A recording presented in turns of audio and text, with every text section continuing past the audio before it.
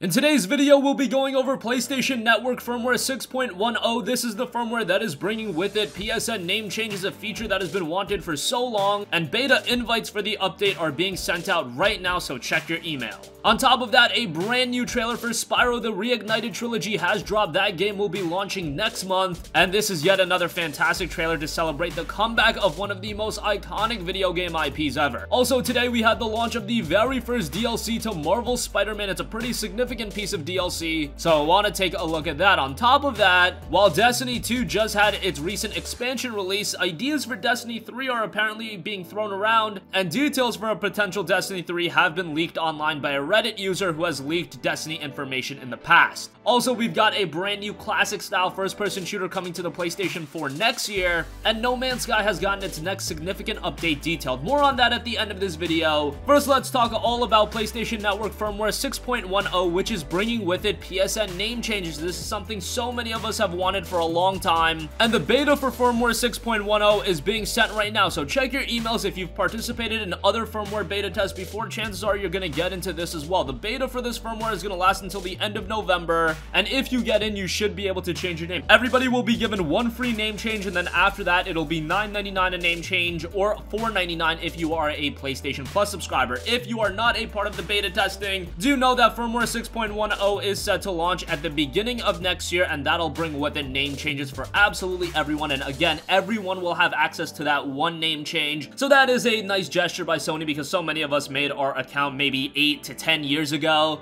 and I think it's a foregone conclusion that we want to change our name. And if everybody dropped $10 on that, yes, Sony would have made a ton of money. Even if everybody was dropping $5, they would have made a ton of money, but the fact that they are giving out a free name change, I think that's a nice gesture by them. Again, beta invites are being sent out right now, so go ahead and check your email. Moving on from that, Activision will soon be bringing out Spyro the Reignited Trilogy. This is similar to Crash Bandicoot the Insane Trilogy, but it'll be bringing back the original 3 Spyro games. Very well received titles. They were all released on the PlayStation 1, and they look to be completely remade. Of course, this includes Spyro the Dragon, Spyro 2 Ripto's Rage, and Spyro 3 Year of the Dragon. 3 games that so many gamers enjoyed back in the day, and if you actually look at the facelift these games are getting, it is pretty incredible. And what's great is, once again, it'll be priced at $39.99. I think that's the perfect pricing for a collection like this, where you do get 3 games and they are all revamped and they look great, really how a PlayStation 4 game should look. Spyro Reignited Trilogy was originally scheduled for a September release, but then it got pushed back. It will be dropping on November 13th, and make sure to have a look at the new launch trailer for yourself. Hello.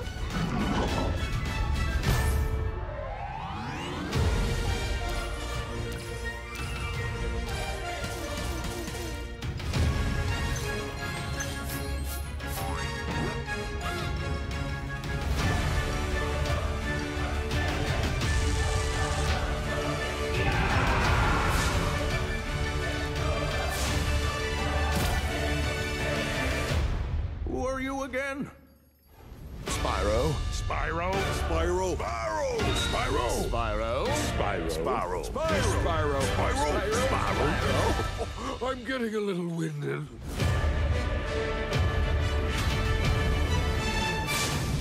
That's me, all right.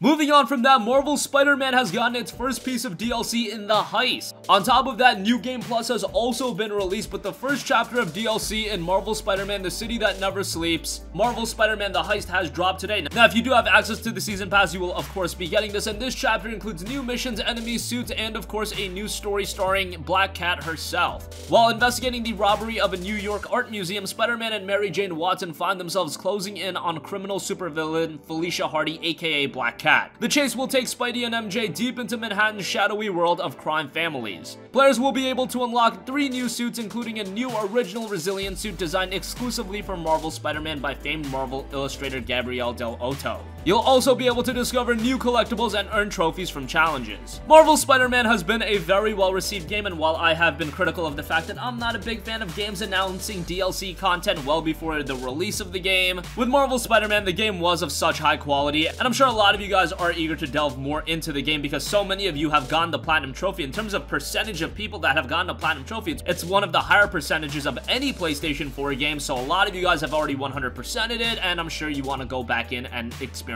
some new content. This is only the first of 3 DLCs. The other 2 should be out before the year's over. getting entangled with a known criminal, he should remove himself from the equation entirely.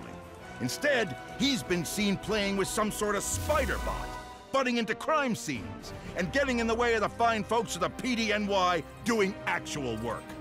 Maybe Spider-Man needs to get his head on straight and focus his talents.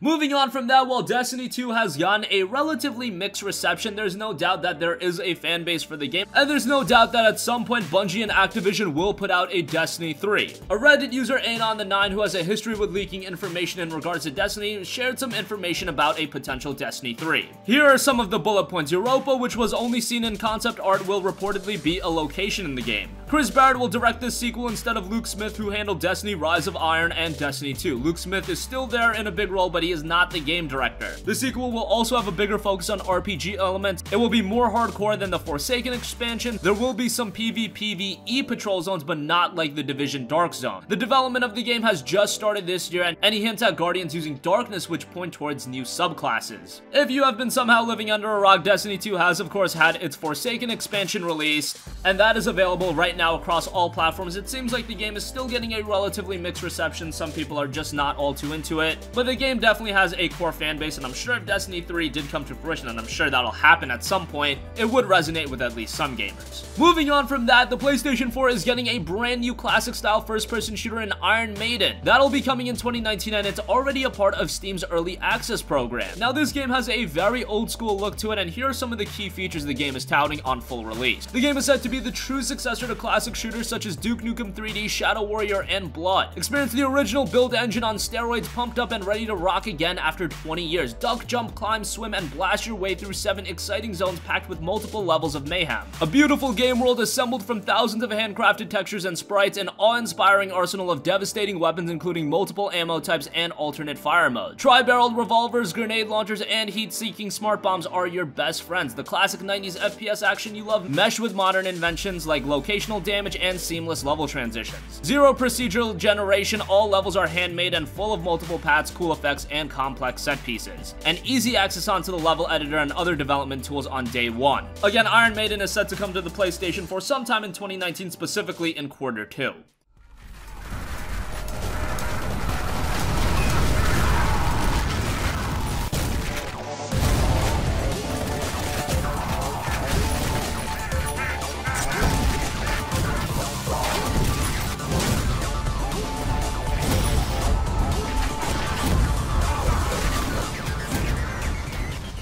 And lastly, No Man's Sky has seen one of the biggest game revitalizations that I've ever seen, on par with some MMOs like Final Fantasy XIV. This game really went from nothing to something in the last few years, and now the latest major update for the game has been detailed, and here's the official post by Hello Games. We've been listening intently and are hard at work on fixes and improvements. We wanted to share a little news from behind the scenes. Whilst most of the team have been busy on weekly updates, a handful have been working on something else, our first titled update since Next. A new free update is releasing next week for all players. We've called it The Abyss because it focuses on some of the eerier elements of No Man's Sky in keeping with the theme of the season. So they just announced it, and it will be dropping next week, so if you're into the No Man's Sky experience, this is something to look forward to, especially for the month of October. And No Man's Sky, again, has just made a gigantic comeback since 2016, its original release. The last 2 years have been really pivotal for the game, and while I won't say it's perfect, given the fact that you're not paying the original $59.99 price point, you can find this game easily for $20, and it's a far, far better game now than it was back in 2016. No Man's Sky has really become a compelling experience. Is there work to be done? Of course, but it seems like Hello Games is really committed to the game as an experience. I would love to see VR support for the game at some point, because I think No Man's Sky and PSVR would be a match made in heaven. If you've played No Man's Sky, you could just expect it to be really good in VR, and that's something that has been teased, so maybe that'll be coming to fruition. But for now, we do know that No Man's Sky The Abyss will be coming next week. It's a free update for all existing players. And that's gonna conclude this video. Again, Sony is sending out invites for PSN Firmware 6.10, the beta. That will be including name changes. That'll be wrapping up at the end of November. But check your email if you've been a part of beta tests before. Chances are you'll be a part of this one again. Spyro, the Reignited Trilogy, has just gotten a new launch trailer. Again, that drops on November 13th. The first DLC for Marvel, Spider-Man, and the Heist has launched today, so that's more content for you to delve into. Destiny 3 has had some details leak online. We'll see if all of this comes to fruition, but it does come from a reputable Destiny leaker. Iron Maiden, a classic style first-person shooter, will be hitting the PlayStation looking for in 2019, and No Man's Sky The Abyss, the next major update to No Man's Sky, drops next week. That's gonna conclude this video. Sound off with all of your thoughts in the comment section down below. Thank you for watching, and goodbye.